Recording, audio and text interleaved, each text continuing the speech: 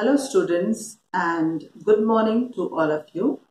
I hope you all are fit and fine. So after a long time, once again we have come to our grammar classes, and today we will be dealing with the topic Subject-Verb Agreement. So before coming to the topic, let us know what is a subject in a sentence and what a verb is. So, a subject, whatever is talked about or who is talked about in a sentence is called a subject. Suppose, for example, we say Rose is the most beautiful flower, or if we say Raipur is the capital of Chhattisgarh. So in these two sentences, Rose and Raipur are the subjects about we are talking. In the same way, if we say Lakshman's elder brother is Ram, or Ram is Lakshman's elder brother, or if we say the boy stood first in the class is my best friend, in these two sentences, Ram and the boy who stood first in the class are talked about, and these are the subject of the sentence. In the same way, let us know what is a verb. A verb is a word of an action or a mental process or a state of being. Now let us see the examples of all these three and differentiate between them. Like if we say run or eat or sleep or read, etc., these verbs tell us that some action happens or somebody has done something. In the same way, if we say think, realize, believe, etc., these verbs tell us that something is happening in our mind. And so these are the example of verbs of mental process. In the same way, if we say be or seem or remain or become, these verbs tell us that something exists or continues to exist in a certain way or changes the way it exists. So these are the examples of state of being. So before that also we knew what is a subject and what are verbs. Now what is subject-verb agreement, or what is agreement of subject and verb? So we can define this as the verb must agree always with its subject in person or number. If a subject is singular, its verb must also be singular. And if a subject is plural, its verb must also be plural. Now, let us see how we can learn subject-verb agreement through rules. The rules which are made to understand this effectively. Let us look into the rules of subject-verb agreement. So we go to the first rule. If we have two nouns or pronouns joined by and, the verb used with it should be plural. Noun plus and plus noun has a plural verb. Let's see the example. If we say Ram and Shyam are friends, or if we say potatoes and onions cost ₹20 a kilo, in these two sentences, Ram and Shyam, these two nouns or subject is joined by the word and. In the next sentence, potatoes and onions are joined by the word and so these are two subjects which takes a plural verb, that is are and cost. In this rule, we have an exception. If we have two nouns or subjects joined by and, but it is considered as a single unit, or a single idea, or is it used as a single idea? In that case, the verb used should be singular. Suppose let's see to an example. If we say slow and steady wins the race, or if we say bread and butter is a healthy food, in these two sentences, slow and steady, it is termed as a single idea, or bread and butter is a single unit. So, though they have two subjects or two nouns which is joined by and, as it has a single idea or it is considered to be a single unit, the verb used with it should be singular. So, slow and steady wins the race. Bread and butter is a healthy food. Now coming to the second rule.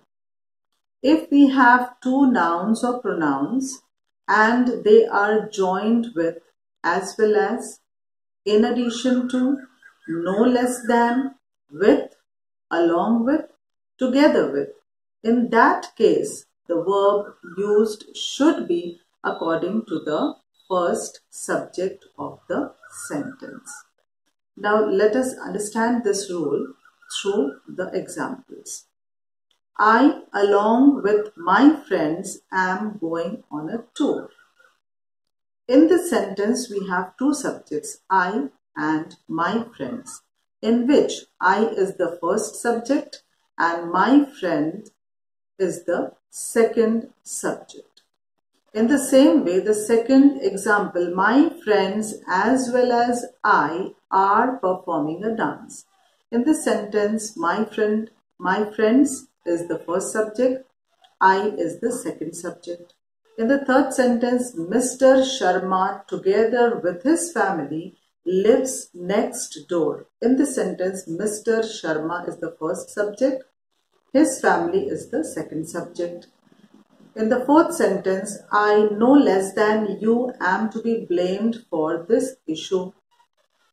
In this sentence, I is the first subject and you is the second subject. So, according to the second rule, we have learned that if two subjects or two nouns or pronouns are joined with the conjunctions as well as, in addition to, no less than, with, along with, together with, the verb used in such sentences is used according to the first subject. So, in the first sentence, according to I, the verb which we have used is I am going on a tour.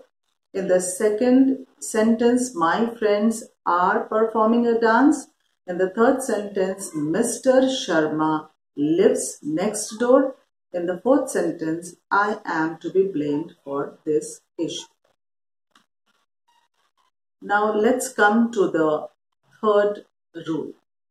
The third rule says that not only plus noun but also plus noun, neither plus noun plus nor plus noun, or either plus noun plus or plus noun.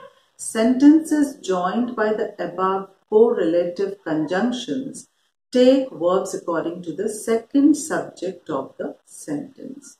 So whenever we write a sentence which is joined by the above correlative conjunctions like not only but also, neither nor, either or, so these sentences take the verbs according to the second subject of the sentence. If the subject is singular, it will take a singular verb. If the subject is plural, it will take a plural verb. Now let us look into the examples. Not only he, but also his friends are hard working. In this sentence, we have two subjects. The first one is he, the second one is his friends, and the verb we have taken according to the second subject, that is his friends. So we have written are hard working. In the second sentence, neither the students nor the teacher is going for the excursion. In this sentence, we have two subjects. The first one is the students, the second one is the teacher. The second subject is singular, so we take is as the verb. In the third example, we see either God or the doctors are responsible for his life. In this sentence, the first subject is God, the second is the doctors. So the second subject is plural, and so we take are as the verb to this sentence. Now coming to the fourth rule. We have to be very careful. Error of proximity is a common error and it should be avoided. It is incorrect to say that verbs should be placed according to the subject near to it, and this is a wrong notion. Mostly we say that we use the verb in a sentence according to the subject which is very closely placed to the verb. But this notion or this view is incorrect. Now let us see the examples. If we say the cost of new cars, are and is, we have two options, and rising. The answer to this, or the verb which we will use in this sentence, will be singular. Like the cost of new cars is rising. In the same way, if we say the appearance of his clothes, and we have two options, two verbs, is and are, very bad. The verb which we will choose for this sentence will be is. So the correct sentence to this will be the appearance of his clothes is very bad. In these sentences, the verb is used not according to the new cars or new clothes, but according to the cost and the appearance, which are singular. Now let us come to the fifth rule of subject-verb agreement. When a sentence begins with each, every, neither, either, apart from its pair like either or neither nor, then we use singular verb be the subject plural. It means that when a sentence begins with the words each or every or neither or either, the sentence will take a singular verb even if the subject used in the sentence is plural. Let's look into the examples. Either of the boys is or are not allowed to go out. So the correct verb here will be is. Either of the boys is not allowed to go out. In the same way, if we say each of the students is or are supposed to participate in the games, we will be taking the verb is, and the sentence will be each of the students is supposed to participate in the games. Coming to the sixth rule. If we have plural noun used as a single subject, verbs used in such sentences should be singular. Like, look into the examples. 5 million rupees is or are a huge amount. Though the subject here is plural, 5 million rupees, it seems to be plural noun, but it is used as a single subject, so it will take a singular verb, and the answer will be 5 million rupees is a huge amount. In the same way, if we say 5,000 miles is or are long distance, we will be writing the verb according to the subject, that is 5,000 miles, and which is termed as a single subject, and so it will take a singular verb. So 5,000 miles is a long distance. Coming to the seventh rule of subject-verb agreement. If we have two nouns preceded by an article and joined by and, it will take a plural verb. But if we have two nouns and the first one only preceded by an article and joined by and, it will take a singular verb. Now look into the examples. The actor and the singer have arrived. So why do we take a plural verb have with this sentence is that when we say the actor and the singer, that means if we place an article with each of the subject, it tells us that these are two different persons. And that is why the subject becomes plural and we take a plural verb. In the second example, we say the actor and singer has arrived. In this sentence, one subject has an article, the second subject doesn't have an article. This shows that the actor and singer is the same person. It is not two different persons, it is the same person, and so it is singular and it takes a singular verb has. So in sentence A, the actor and the singer are two different persons, whereas in sentence B, the actor and singer is the same person. So plural subject, plural verb, singular subject, singular verb. Coming to the eighth rule of subject-verb agreement, let us see. Sentences beginning with many a and a great many. Now, what is the difference between these two types of sentences beginning with many a and a great many? Sentences beginning with many a will be followed by singular subject as well as singular verbs.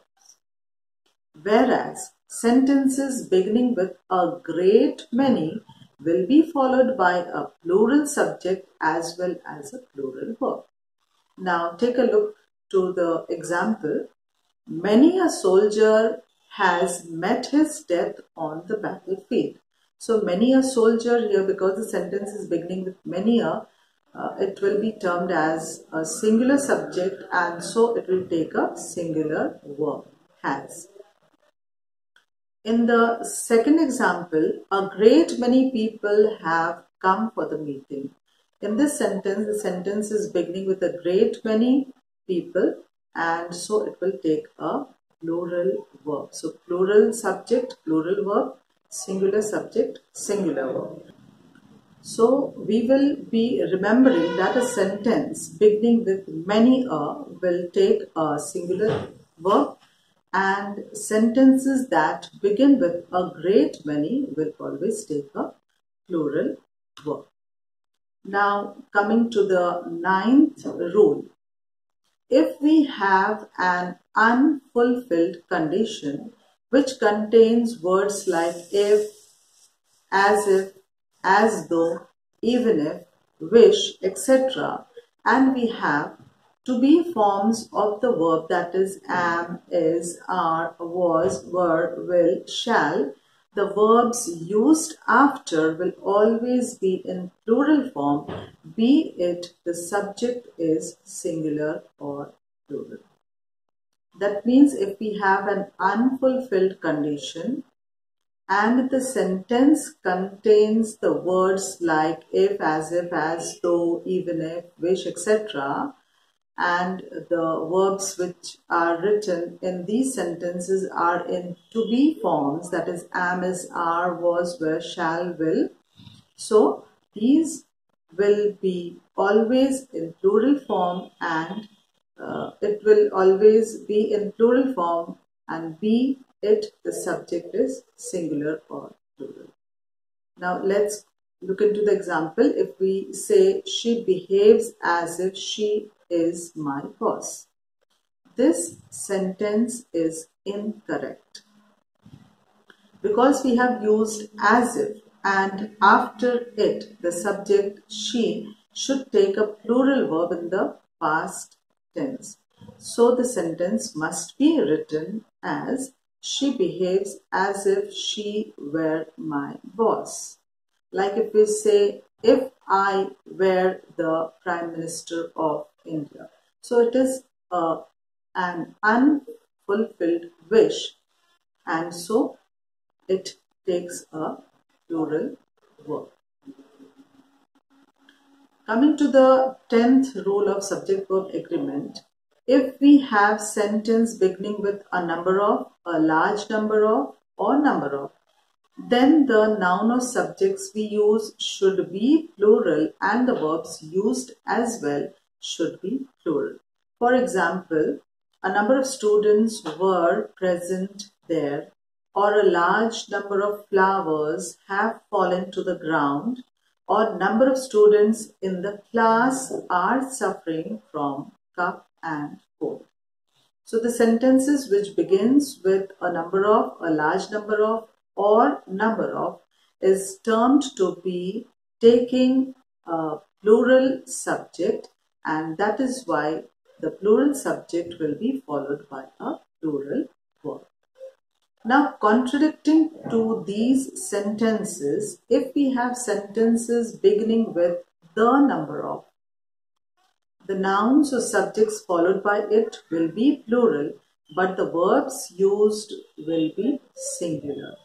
For example, the number of absentees is rising this year, or the number of boxes missing is black in color.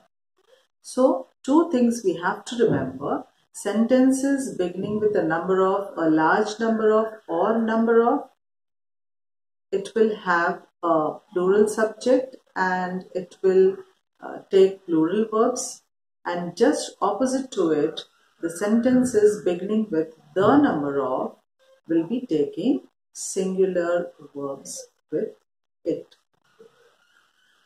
Now coming to the 11th rule. If we write sentences with one auxiliary verb and two main verbs, the sentence will be incorrect because both the main verbs are to be preceded by auxiliary verbs according to the number, singular or plural, of the subjects used in the sentences. Let us understand this rule through an example. If we say 10 candidates have won the election and 1 lost.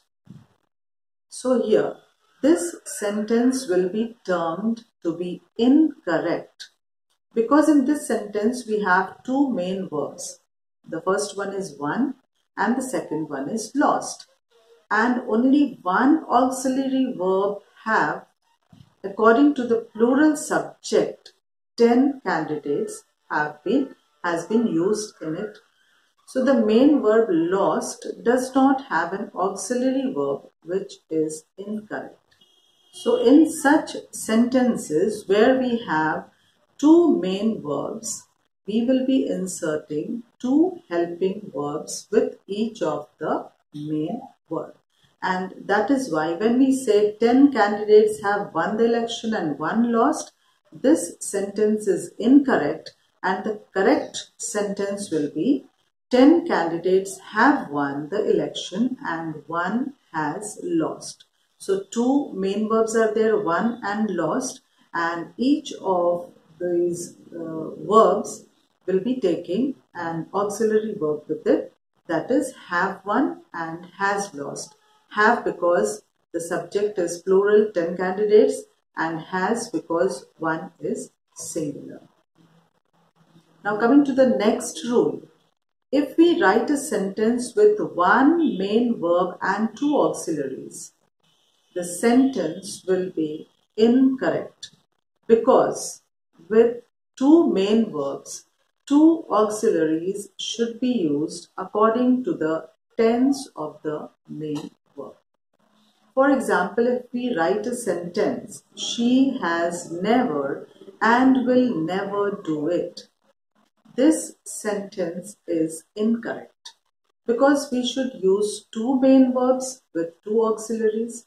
In this sentence, we will be using a main verb after the word never.